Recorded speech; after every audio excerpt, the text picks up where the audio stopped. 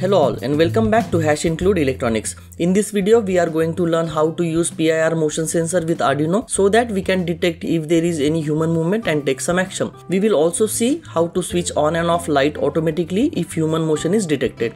So keep watching and I will explain you in details with code. If you haven't subscribed yet, please hit subscribe button below and press bell icon to get latest updates.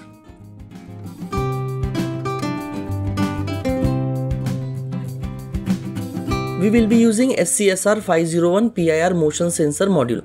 PIR is nothing but passive infrared sensor. This sensor does not radiate energy for detection purposes. It works entirely by detecting infrared radiation emitted by or reflected from object. PIR sensors are commonly used in security alarms and automatic lighting applications. The detection is based upon the infrared radiations from a warm body like human or animal. This sensor detects these radiations and outputs high signal to indicate motion. Else, if there is no motion, then the output signal is low. It has three control pins: VCC, out and ground pin. VCC is used to provide +5 volt to sensor circuit. Out gives digital output from sensor as 1 or 0. When motion is detected, this value will be 1. If there is no motion, then the value will be 0. Ground is common ground pin. There are two potentiometers on the board to adjust two parameters: sensitivity and time. Sensitivity potentiometer sets the maximum distance that motion can be detected. It ranges from 3 meters to approximately 7 meters. Time potentiometer sets how long the output will remain high after detection. At minimum it is 3 seconds, at maximum it is 300 seconds or 5 minutes. Finally, the board has a jumper to select two different modes: H mode and L mode. H mode is the hold, repeat, re-triggering mode. In this position, the SCSR 501 will continue to output a high signal as long as it continues to detect movement. L mode is no repeat, non-re-triggering mode. In this position, the output will stay high for the period set by the time potentiometer adjustment. We will use the H mode as this is useful in our application. Let's take a look at how we can detect human motion and switch on and off AC bulb automatically. We will be using following components: Arduino Uno, PIR sensor module, 5 volt relay, AC bulb socket and plug, bulb, 7 to 12 volt DC battery, breadboard, and few jumper wires. Let's make a connection as per circuit diagram. Take 5 volt and ground from Arduino and connect to breadboard. Connect PIR sensor to Arduino. Connect VCC and ground from breadboard and out pin to D2 pin of Arduino. Provide +5 and ground to relay.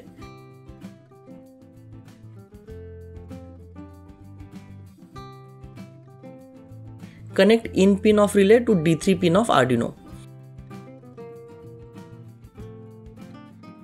Now connect AC socket and plug to relays COM and NO pins. If you need more information on how to use relay, please check my video on relay.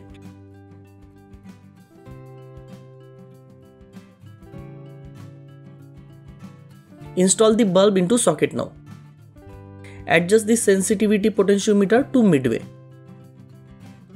Adjust time potentiometer to extreme counterclockwise to set on delay time as minimum, which is 3 seconds. Let's take a look at code now.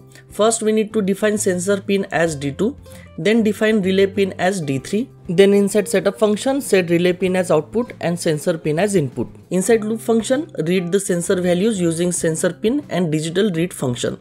If object movement is detected, then the sensor value will be 1, else the value will be 0. So if sensor value is high, then turn on the relay to switch on the bulb. Our relay is low level triggered relay, so we need to write low to switch on the light. Else if sensor value is low, then turn off the relay to switch off the bulb. Let's upload the code. Connect Arduino to laptop using USB cable and hit upload. Now provide 7 to 12 volt to Arduino through V-in and ground pin. Connect AC plug. Let's see how it works. We need to wait for 15 to 20 seconds for PIR sensor to automatically calibrate properly. As you see, the motion is detected and the light is switched on. As there is no motion detected, so light is switched off. As long as there is motion, the light is kept on.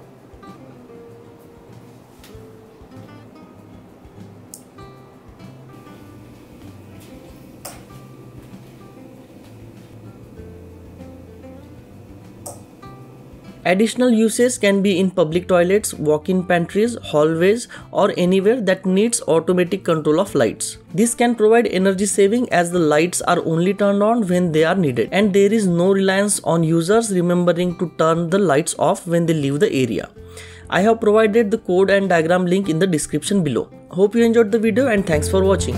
Stay safe and please do like, share, comment and don't forget to subscribe to my channel.